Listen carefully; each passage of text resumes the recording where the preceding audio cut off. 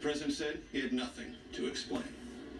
Major, thank you. CBS News contributor Michael Morell is a former acting and deputy director of the CIA. He joins us from Stanford, California. Good morning, Mike. Good morning.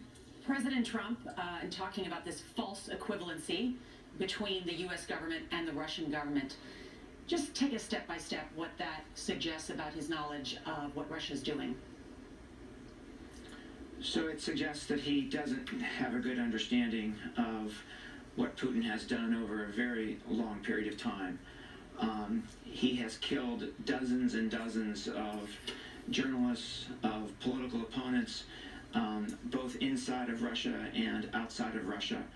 And as so many people have said in the last 24 hours, there is no equivalency between those extrajudicial killings of political opponents and what the United States does overseas under the authority of the President of the United States to defend the United States against serious threats. So it's a very bizarre statement, Nora. Okay, so let's assume it's a bizarre statement. Let's assume that he probably does know about Vladimir Putin. I mean, he's an intelligent man. He's been around and campaigning for 2 years for the presidency. Why is he resistant to acknowledging it? You know, I think he has some special affection for Putin that is a result of something that we don't fully understand. You know, there are questions out there about financial ties. There's questions about compromising material. What we saw was Putin praising Trump during the campaign and Trump in return praising Putin, so it could be as simple as that. But there is some special bond here that seems to be overriding the facts and the interests of the United States of America. On the other hand, Nikki Haley is criticizing Putin at the UN. Yeah, so not only Nikki, who said that she denounced what the Russians are doing in eastern Ukraine. They've picked up the fighting in the last week.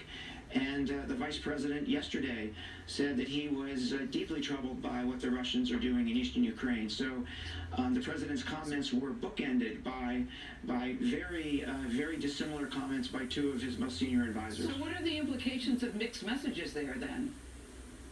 So I think, you know, Putin is an authoritarian. So he believes that the voice of the most powerful person is the most important. So the voice he hears most loudly is the president's, and he will discount the voices of others. So that is why it's so important, I think, in the next 24, 48 hours for the president to get out there and say that he is deeply troubled by what the Russians are doing in eastern Ukraine over the last week. And what about the President Trump and the last week in terms of Iran? So I believe, and I've said this for the last 3 years on this program, that the United States needs to push back harder against Iranian misbehavior in the region. And to the extent that the Trump administration plans to go down that road, I think that is a very good thing. Now, I think talking about regime change in Tehran, which some of his advisors did before he became president, Mike Flynn, his deputy at the NSC, they've talked about regime change. That is going too far. But we do need to push back harder against what the Iranians are doing in the region. Support to terrorism, support to insurgencies. Well, does that mean using military pressure? I think it means using all the tools that we have at our disposal, Charlie. Michael Morell, always good to see you. Thank you so much for joining us. Well.